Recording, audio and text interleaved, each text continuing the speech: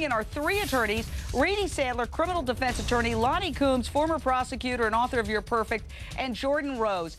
And just to get things started, let's start with Rene Sandler. You're a criminal defense attorney who has taken Jodi Arias' side. Do you think that these photos could end up, even though they were introduced by the prosecution, helping the defense? Absolutely. Today was a great day for the defense, and as vivid and graphic as these photos are, it actually helps the defense. It sets up either, in a best-case scenario for the defense, self-defense. Worst-case scenario for the defense, it negates premeditation and deliberation and intentional murder. It sets up the fight. It sets up the second-degree murder. So I think, all in all, a very good day for the defense today. Lonnie Coombs, former prosecutor. Yes. Yes. Good day or bad day? How do these sexual photos impact the case? Well, obviously, it's going to be a mixed bag here because, as you say, sex is always a wild card for people. There's so many different stereotypes that people are dealing with, and a lot of people out there still don't believe that a woman can necessarily enjoy sex the way that, you know, with all of these sex games. And so that's going to play into this defense of she was being forced to do this. This was an abusive situation. She didn't want to be there. However, the key in this case is, while it's hard and boggling to the mind that she went from sex to violence, we know that very soon after that, she went back to sex when she went and met her lover in Salt Lake City. And whatever it is about Jodi Arias, she is able to go from sex, coldly killing, and back to sex. And that's what the jury needs to focus on.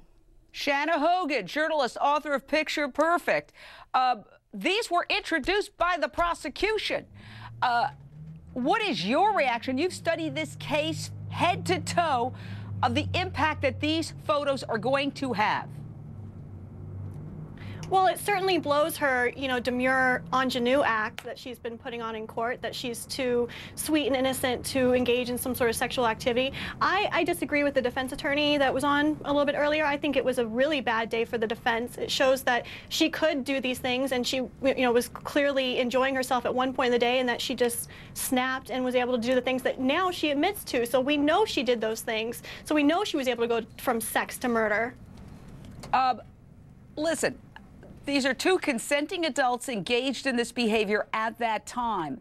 But I want to bring in psychotherapist Robbie Ludwig. Again, sex is the wild card. You never know how a jury, and it's a predominantly male jury, is going to react. Are they going to decide she is some of those bad names that she was called in opening statements while emails were read? I don't need to repeat those words. Yeah. Are they going to, is this going to cheapen her, or could the jury become sympathetic toward her, concluding that she was sexually exploited by Travis? It's a tough leap. I mean, you have to think that there's going to be some judgment there. Jodi is such a beautiful girl, and here she is, seductive and being portrayed as this, you know, sexualized woman, almost like a porn star.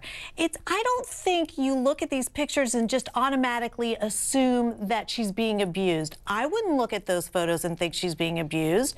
I might think that they have a different agenda, and maybe that triggered a rage, but I don't know that we're seeing abuse here. I mean, you can weave that picture. I think it could work for the prosecution, and as well, if she felt humiliated by taking these photos, she could have experienced rage after that. Said, that's right. How could he have done that to me? Boom, or why does he only love me for sex? Why doesn't he love me for me? Why isn't he choosing me? Why am I only a sex object to him? 8 seconds. What are the pigtails? She's acting like a little girl, feels powerless, perhaps, and it sounds like it was role-playing going on.